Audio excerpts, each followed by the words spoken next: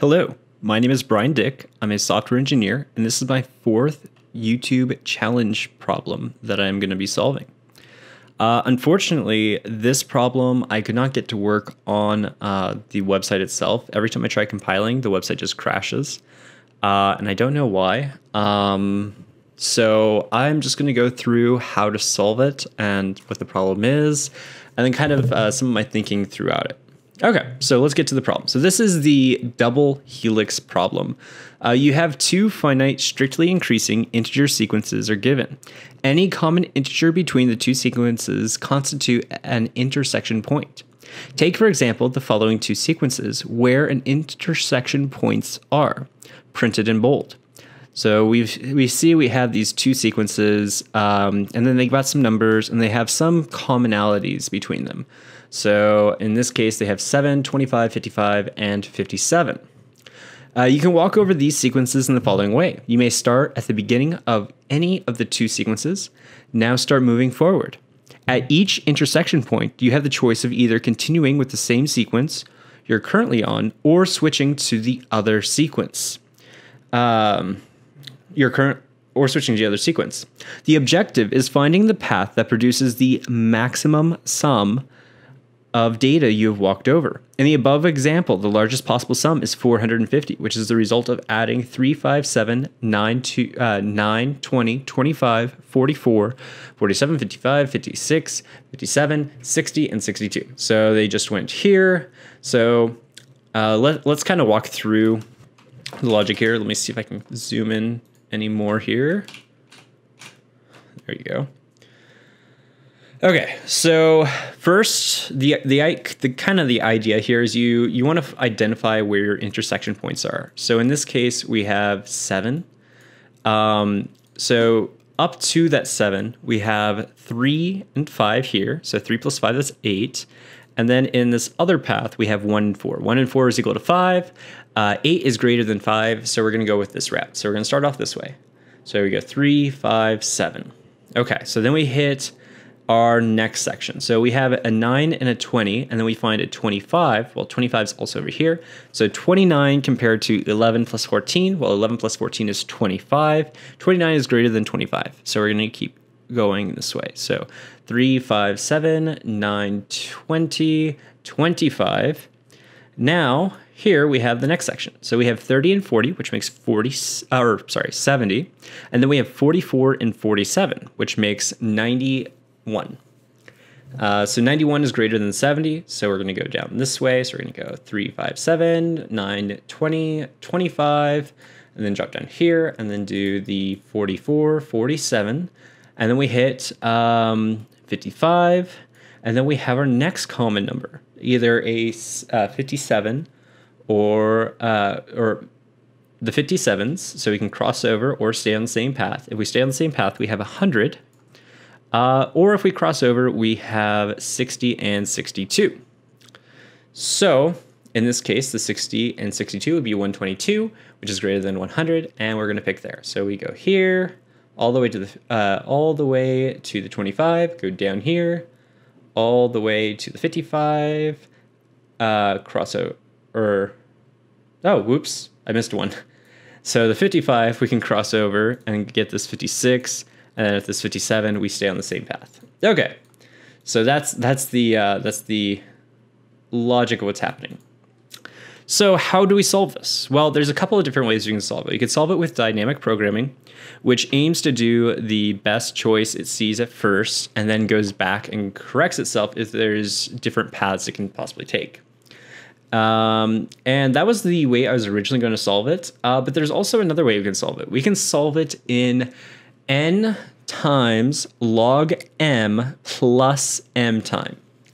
And that's just through a binary search strategy where we keep two totals. So as I said, the website itself is not working. So I'm just going to open up this YouTube example in Visual Studio.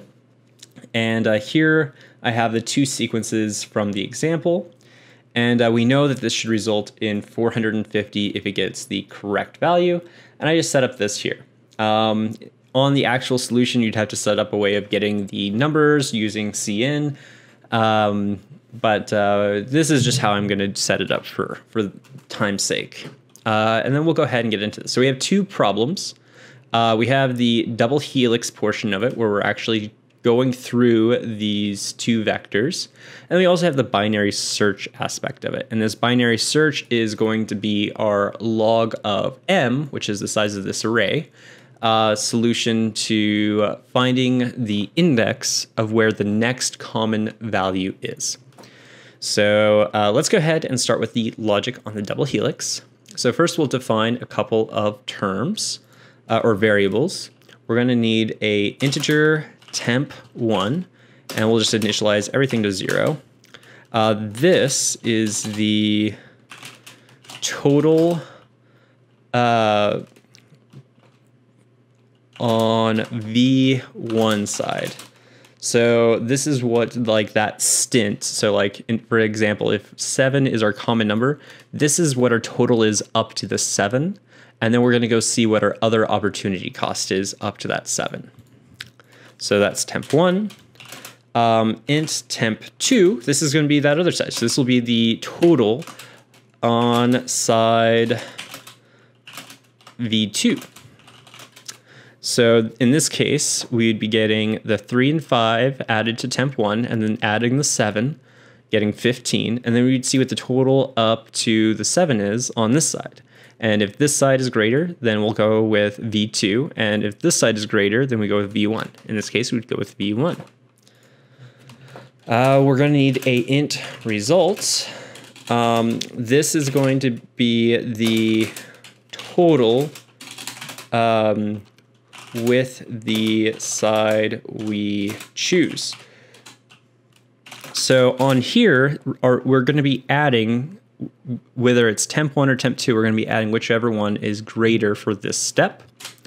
We're also going to want a couple of indexes. So index 1 is going to be starting at 0.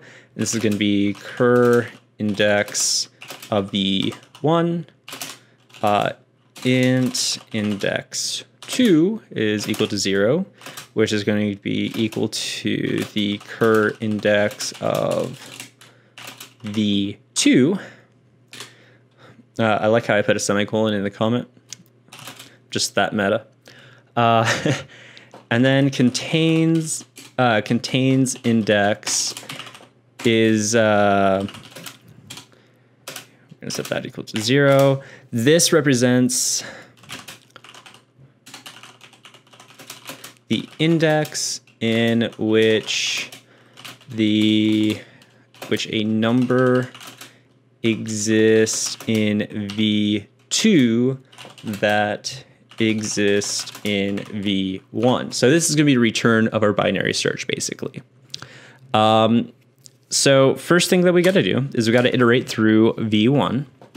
So we'll say for index 1 is equal to 0, while index 1 is less than the size of v1.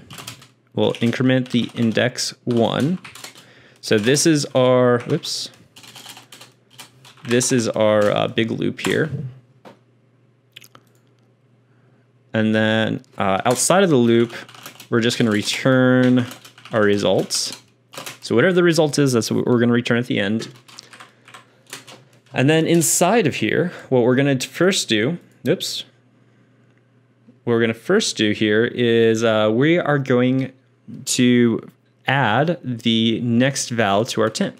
So we're going to say temp1 plus equals the v1 at index 1. So this is our subtotal at this point. And then we are going to check if the current element exists in v2. So we're going to say our contains index, is equal to binary search. And we're going to pass into our binary search the vector v2. We will pass in 0 for the start or the leftmost side. And then we'll put in v2.size -1 for our rightmost side, and v1 sub index 1 for the value we are searching for. Now we have to go implement binary search, so we'll go up here. So binary search is going to be simply returning the index of x. So like wherever x is in R, we're going to return that index. And if it doesn't exist, we're going to return a -1 to imply that it doesn't exist. And how we're going to do this is we're going to implement binary search through the recursive method. So we're going to first check to see if our R is greater than or equal to RL. So if our rightmost value is less than our leftmost value, that would mean that our left is further to the right than our right. So that means it doesn't exist. We don't have it. So if we don't go into this if statement, we are going to return -1. We are now in, we do not have this value in our array.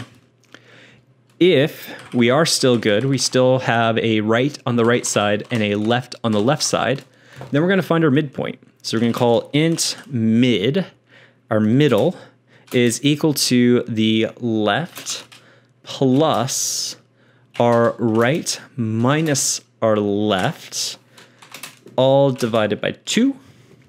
And what this is doing is it's going to be saying, hey, whatever our leftmost index is, we're going to add to that our rightmost index minus our leftmost index and divide that by 2. Now, why does this matter? Well, what this does is this enables us to get the average between the two, but it also prevents a weird edge case when the left is equal to the right. When the left is equal to the right, we want this to return 0. And if we just did the addition of the 2 and divided by 2, then that would be an issue. And if we did just the subtraction, that would also be an issue. So this is what gives us the correct value in all edge cases. Okay, so then we're going to say, well, if the array at the midpoint is equal to our x, then we have our index. So we're going to return mid. That midpoint value, that is the index in which it lives. Cool. Okay. Well, what if it doesn't? Well, else if, since this is a sorted array, and that's important to note, it must be sorted for binary search to work. We are going to say the array at the midpoint, if it's greater than the value we're searching for, then it means that the value x, if it exists, is going to have to be on the left side of our midpoint. So we cut our array in half effectively by looking at only the values less than this midpoint. So we turn our search area into half of what it was.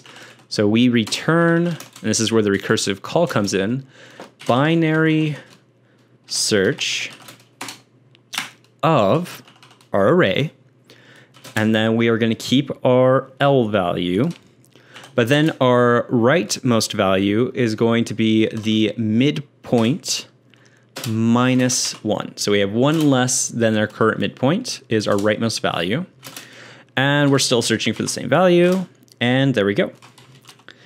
Else, in this case, the value is less than, meaning that it has to be on the latter half, the rightmost half of the array, if it exists.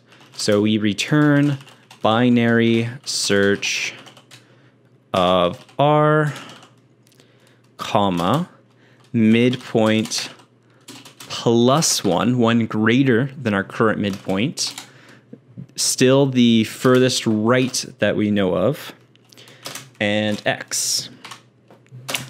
So eventually what happens is it goes all the way down until it either gets lucky and happens to be right at the middle, at the midpoint on a larger array, or it'll go all the way until there is only one value that exists between the left and the right. And at that point, it will either be this mid, or afterwards, when it does this call, it'll either be R will be either 1 less than L, or L will be 1 greater than R, which is the same thing, but like it happens in different ways. That's why I'm describing it differently. And then this will fail on the recursive call, which will return the -1, which will return all the way up the stack until it gets back to the final result back over here and goes into the contains index. Okay, so that's our binary search. So what are we going to do with this? Well, we call it here to the contains index. And if it exists, so we're going to say if contains index is not equal to -1,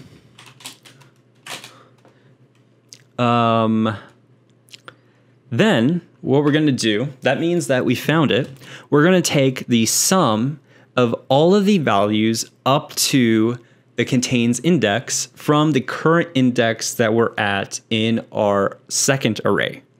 So what that means is we're going to do a for loop for int I is equal to the current index, index 2. And we're going to say I is less than or equal to the contains index.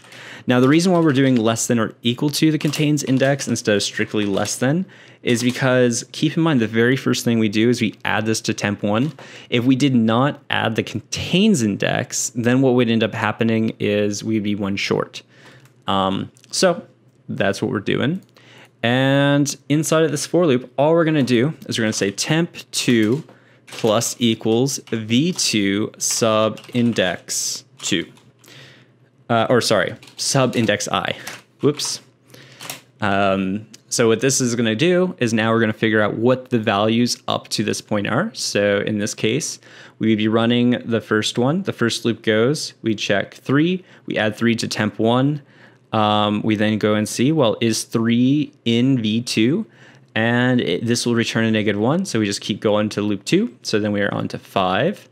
So we add 5. So temp1 is equal to 8.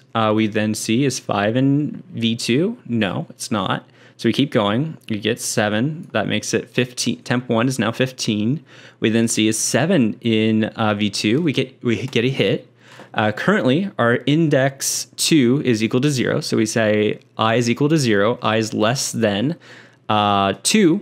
So we go 0. Well, this is going to add 1. We then our 1. It's going to add 4. We're now 2, which is equal to contains index. We have the 7. And we're going to get 12.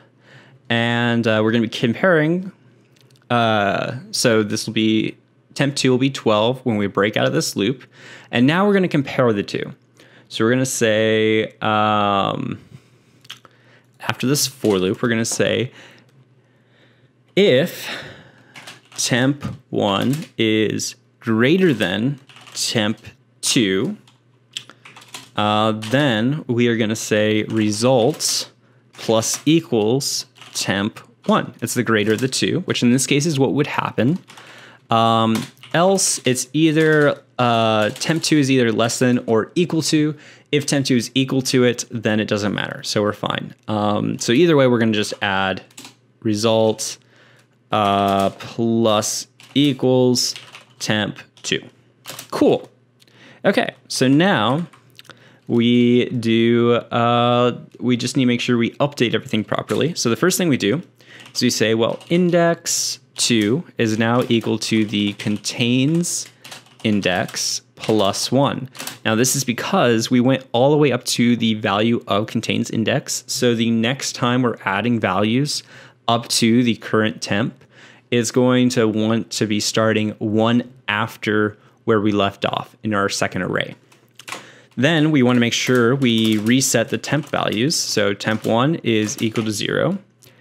And, oh, did I do something? Oh yeah, got a little random dash there. It's fine. So temp1 is equal to 0. And temp2 is also equal to 0. That way there's no unfair advantage when they go for their next loop around. Okay, so then let's say there's one more edge case here that we have to check. So let's say for a second that we hit the very end of the loops. And we need to check, so we get all the way to the end of here. We're at 57, that was the last thing that's in common. And we go and check 60 and 62, and then we're at the end. Well, if we're at the very, very end, and we don't compare this side, well, this could have been 130, which would change the result. So what we need to do is if this value, index 1, is equal to the size minus 1, or in other words, the index of the very last element, then we need to compare it to the other index as well, the other temp as well. So else if index 1 is equal to v1.size minus 1, and we're going to just do the same for loop for int I is equal to index 2 is index 2 is, my goodness, can't type. Index 2 is, that's still not what I want. I want I. Derp. I is less than v2.size. So now we're going all the way to the end of the array, and we say plus plus I. And then here temp2 plus equals v2 sub I, and then outside the for loop, if temp1 is greater than temp2, result plus equal temp1, and else result plus equal temp2. And I think that will do it. We then get out of that for loop, and then we return result. So we will go ahead and run this.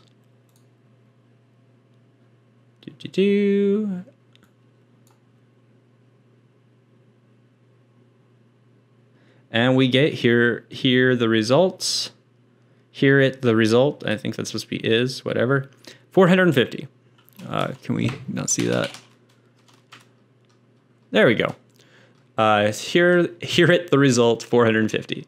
Now, just to humor our other edge case, let's change this value of the 100 to 130. So now we should get 158, right? Because this is effectively 8 more than this. So let's run the debug window one more time. Bring this over here. And as you can see, here is the result, 458. So I think that will do it. If you have any more questions or doubts, be sure to leave them in the comments below.